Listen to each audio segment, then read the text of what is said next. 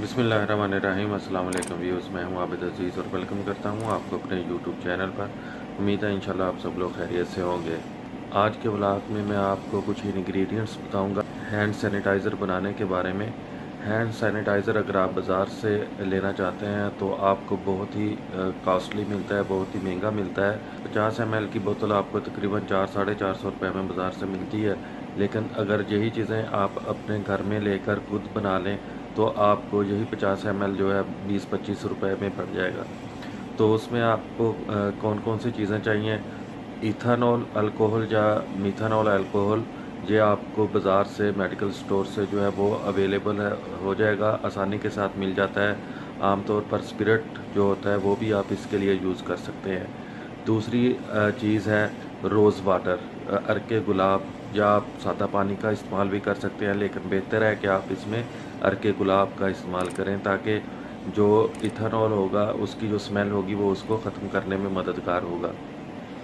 ये दो बेसिक चीज़ें होती हैं, इनसे आपका हैंड सैनिटाइज़र जो है वो तैयार हो जाता है। मिसाल के तौर पर अगर आपने 1 लीटर हैंड सैनिटाइज़र तैयार करना है तो उसमें आपको 600 ml इथानॉल या मिथानॉल अल्कोहल जो है वो ऐड करनी होगी और 400 ml आपको अर्के गुलाब जो है वो शामिल करना होगा। आप तकरीबन 5 ml जो है वो ग्लिसरीन का इस्तेमाल कर सकते हैं और इसके साथ विटामिन ई के कैप्सूल्स, वो भी आपको मेडिकल स्टोर से आसानी से मिल जाएंगे।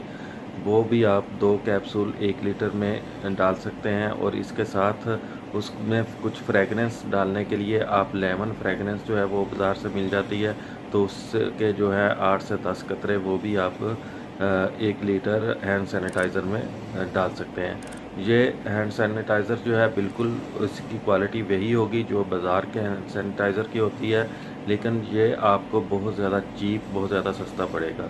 अगर आपको मेरी ये वीडियो पसंद आए तो इसको फैमिली फ्रेंड्स मेम्बर के साथ शेयर करें ताकि दूसरे लोगों का भी भला हो सके। चैनल को सब्सक्राइब करते जाएं, वीडियो को लाइक कर दें और कमेंट सेक्शन में जाकर ज़रूर बताइएगा कि आपकी राय इसके बारे में क्या है। इसके साथ ही नेक्स्ट वीडियो तक मुझे दें इजाज़त। अल्लाह हाफिज़।